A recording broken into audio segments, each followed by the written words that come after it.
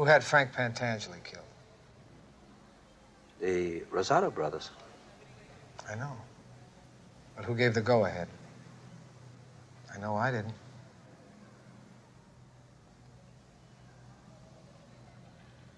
Wow, such a great scene, right? That's Hyman Roth. Remember that in The Godfather, Hyman Roth? They said when Michael asked him who ordered the hit, right? Who ordered that hit? And Hyman Roth said, "This is the business we chose." Fucking wisdom, such wisdom in movies, such wisdom in movies.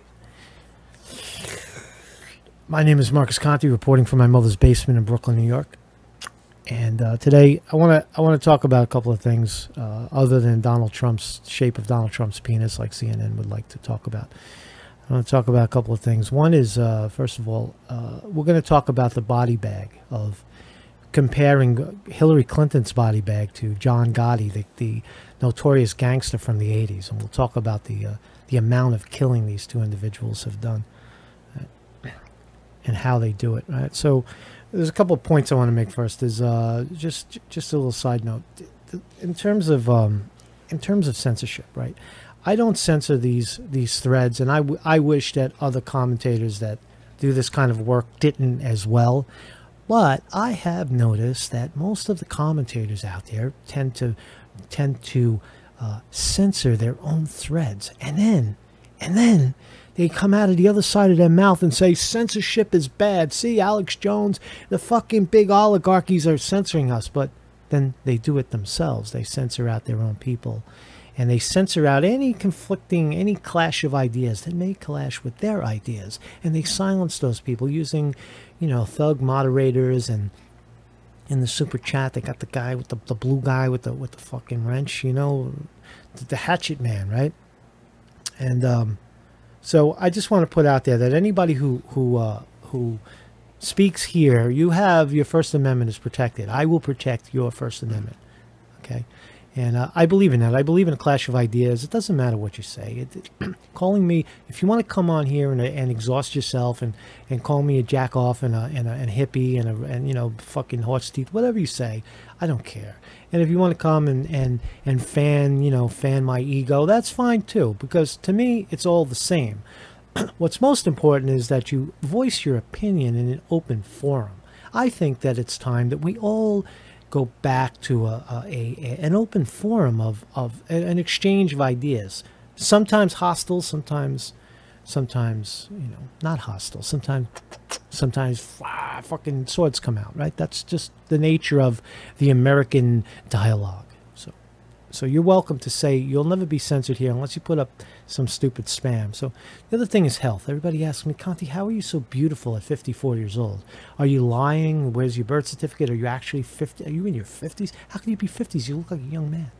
And I want to tell you that a big part of this work for me is fueled by my fuel, which is a vegan diet, diet and exercise, a regimen. A healthy regimen of exercising at least 3 times a week, where I run as many as 5 miles, and also a diet of very little junk food and a high nutrient content foods, lots of fruits and vegetables. If it grows out of the ground, I'll eat it. I don't eat any meat products or animal products because for twofold. One is that they're all pumped up with steroids, and they're very, I believe also that the violence that animals go through prior to people eating them is also contained in the meat. I think it's transferable. And the last one I'll talk about is meditation. That there's this voice in our head, right? That we're walking down the street, and it's the voice that says, you're walking down, everything's fine. All of a sudden, this voice pops up and says, "Oh, you suck. Why even try? Why even try? Just go fucking. Why don't you just go up on the bridge, jump off the bridge? No one gives a shit about your opinion. Nobody cares about anything that you're gonna say. You're ugly. You're stupid. You're fat. Your clothes are ugly. You're old. Right? That's the voice of the inner critic, and that is the human condition, unfortunately, at this time in history, right? And it's getting more severe. And the modern day anecdote for that is to overwork ourselves or to throw drugs at it. Medication, smoke it up, right? Smoke away your problems, or take some narcotics, you know, nice pharmaceuticals, of course, you know, legal, it's all legal, or the drink, right? To quiet those voices in our head. And the other side of it is to fly into it and observe it. And that's my secret, is that I observe the noise in my head. And I've learned to make friends with it and play patty cake with it. And if you think your voice is loud, you should try fucking 5 minutes being inside Conte's head, man. Shit's crazy. So, who has killed more people? Let's talk about the subject. Who has killed more people? The assassination of Paul Castellano has local and federal officials looking for the men who did it and for a motive. Finding either or both extremely difficult given the secrecy of organized crime. We may never know why Castellano was killed. So down below, let's start with Hillary Clinton. So is this a myth? Is there really a Hillary Clinton body bag? Is this something that is this a conspiratorial theory that Hillary Clinton, a very powerful person who ran for president, Secretary of State, was the first lady under Bill Clinton, who was a senator in New York, that anybody, not anybody, but plenty of people who have gotten close to Hillary and Bill Clinton die mysteriously, right? Now, as Hyman Roth said, who gave the order, right? As Michael said, said to Hyman Roth, who gave the order, right? Now, does anybody really think that we think Hillary Clinton was, you know, took the gun and shot, you know, Vince Foster in the back of the head twice, or was at the hospital pulling the plug on Seth Rich, or was slapping the toxic patch on the back of Jenny Moore in a hotel in D.C., or the other 55 mysterious murders that Hillary Clinton somehow has been, you know, part of, bizarre suicides, beaten to death murders, hail of bullets, right? Do we really believe that Hillary Clinton did it herself, or did she assign it, or is she so far removed that she has a group of people that do that sort of thing to make her problems go away? I think it's the latter.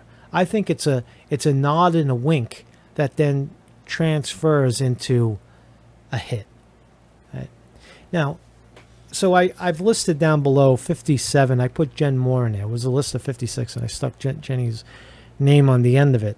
And, you know, there's some notables. There's Vince Foster. There's Ron Brown. You can read all about these people. Ed Willey, Jerry Parks, James Wilson. There's so many. There's all the bodyguards when she was in the White House. They're all dead. Barbara Weiss, Dr. Stanley Hard, on and on and on and on. Names of people that were within earshot of Hillary Clinton that somehow died. Remember recently, John Ashe, the former president, NYU counsel, was awaiting trial on bribery charges when he turned up dead in June. That's when the barbell fell and crushed his neck while he was on his way to court. Seth Rich, still almost direct evidence that puts the killing in the hands of the DNC. Now, Hillary Clinton was in charge of the DNC. Indirect, that's an indirect connection between Hillary Clinton and the death of Seth Rich. That is still unsolved. There's also Sean Lucas, the death of the DNC, lawsuit processor, right? He's the one who served the DNC on behalf of the attorneys in the DNC for a lawsuit. All dead. Jenny Moore now is the newest one. We're getting close to solving that one. We're going to get more information as the autopsy comes out. But cat's not happy. So are these all? Are they just coincidences? Do people just suddenly die? See, here's the difference. Like with Hillary Clinton, it's all shh, don't say anything, right? It's done in a way where it's been normalized through the agencies. Uh-oh, I got a visitor. See the tail? Uh-oh. That means this is the truth cat. Say hello. Say hello. Say hello. So Her name is Kat, by the way, K-A-T. So with Hillary Clinton, it's all been so normalized, right? It's FBI, it's CIA. We saw how the hits transpire through the FBI with Comey, McCabe, and these Strokes and Page and all these names, Rosenstein. I had all these guys, right? All these ancillary, I think that's the word, they're side men that do the dirty work. And what better way to do a hit than have the FBI, the people that understand that thing inside and out. So there are 50. Now the other, there's the 50. Read the names and you make the decision, right? Now the other thing is there a comparison? Am I making a wild accusation, a wild comparison of two things that have nothing in common when I say Hillary Clinton is very, very much like John Gotti? How say you with respect to defendant John Gotti, guilty or not guilty? We find him not guilty.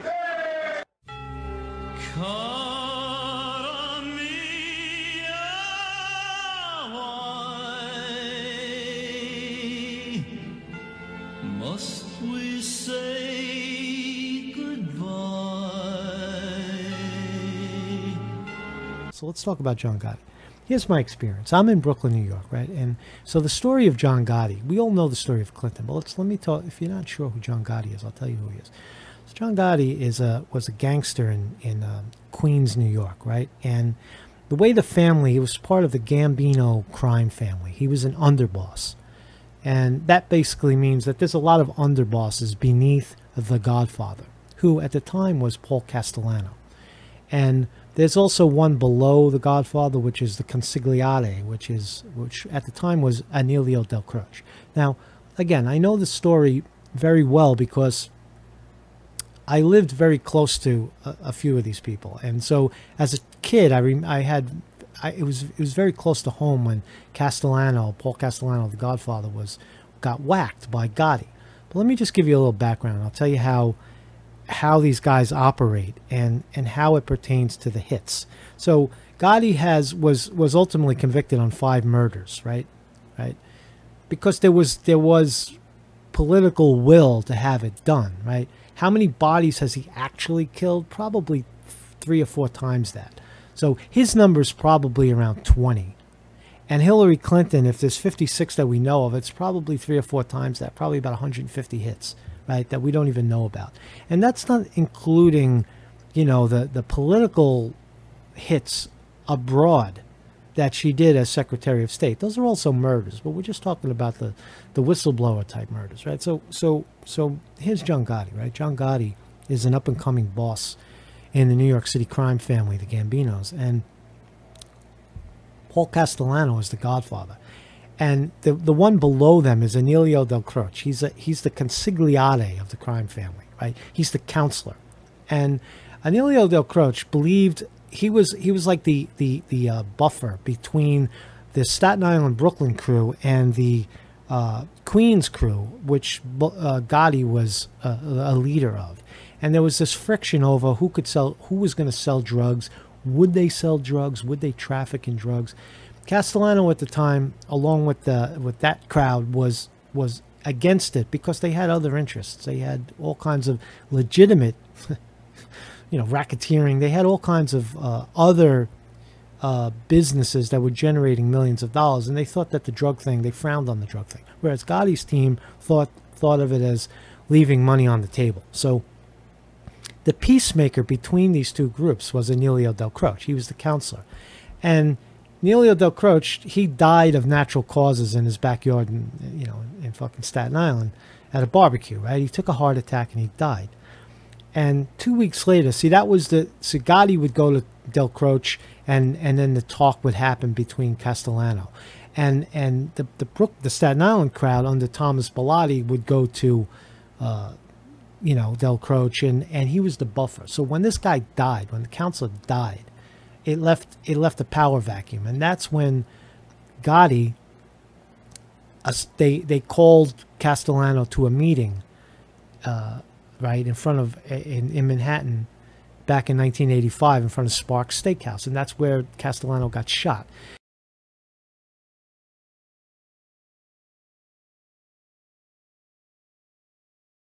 So Gotti was there.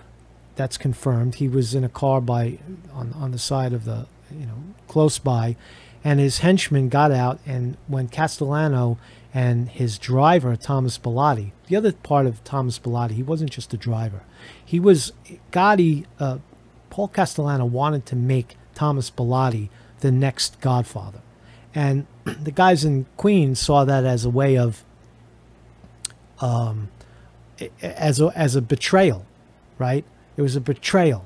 So they wanted somebody in Queens to run the show so that their voices would be heard, right? So Bellotti was actually part of the hit, right? So when Castellano and Thomas Bellotti got out of their car to meet Gotti and his team at Sparks Steakhouse to have a couple of steaks and a couple of drinks, instead of that, they got shot dead in the street. And everybody saw the pictures, everybody saw the photographs, and then Gotti's car, as legend has it, Gotti pulls up to view the bodies to see if they're dead, right?